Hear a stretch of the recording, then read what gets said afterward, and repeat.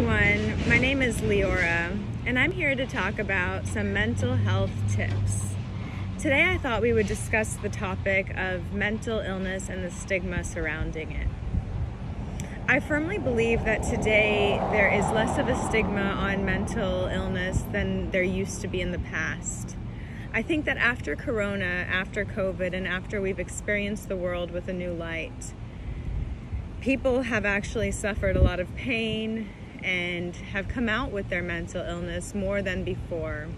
Unfortunately, we're seeing a much higher rate of suicide among children and adolescents, higher usage of drugs and alcohol to cope. And this is very unfortunate. However, I think that the stigma, like I said, around mental illness has definitely become less. More people are coming out with their story and sharing their story. It is factual that talking about our problem actually helps us to heal the problem. Oftentimes people don't want to talk about their past or ruminate on the past and try to relive situations, but it's quite the opposite. I believe that by talking about our problems, we normalize them and we try to heal our issues. I also feel firmly that physical health and mental health are directly connected. I think that a gap in the hospital system, in the physical health world, needs to be shortened between physical health and mental health. It is true that whatever we're experiencing in our minds, whether it's good or bad, will manifest someplace in our bodies. So it is critical for us to take care of our mental health as much as it is for us to take care of our physical health. As a yoga instructor, I firmly believe in the practice being therapeutic both for the mind, the body, and the soul. Not only is it critical for us to heal the physical body and also the mental mind and psychological mind, but also our energetic selves. As we are all created from energy, our souls, our spirits need healing and balance as well. I think that finding a therapist, a friend, a doctor, a family member that you trust to hear your story, sharing your story, will really help you to overcome it. I hope that by sharing your story and coming out, it empowers you and empowers someone else to share their story as well.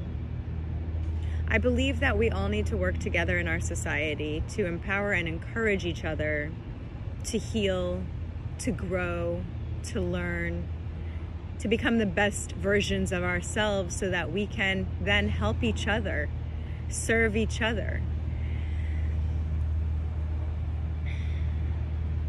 Mental illness is a very hard thing for the individual, but also for the whole community, the family, the direct family. And so, although we want to help ourselves and we want to help our clients, we also want to help each other, meaning the whole situation. This is a healing of everyone. And I really believe that mental illness, the stigma is diminishing more and more now. People are more open to therapy. People are more open to community centers or therapeutic healing places such as The Wave or others. And it's becoming more normalized to join a facility, to talk to a therapist, to practice yoga and meditation, to expand our horizons for different healing approaches, not just traditional medication. And sometimes, of course, medication is necessary. But just like any other illness, physical illness, we come up with a treatment plan. And it's comprehensive of different modalities and different treatment approaches. And same goes with our mind. The most important muscle in our body, oftentimes we neglect. yet it is the one not to neglect, because I firmly believe in the power of positivity and the power of love and the power of healing. I personally healed myself with yoga, meditation, therapy, and I continue to practice this because it is a practice and it's a way of life. I think that it's a beautiful thing when people do take control of their situation and help themselves so that they can help others. I really appreciate you joining me today to share about this topic. I'm open to hearing new ideas, conversations that you'd like to have, topics you'd like to touch upon. I thank you so much for joining me this afternoon, and I hope you have a beautiful and blessed day. Namaste.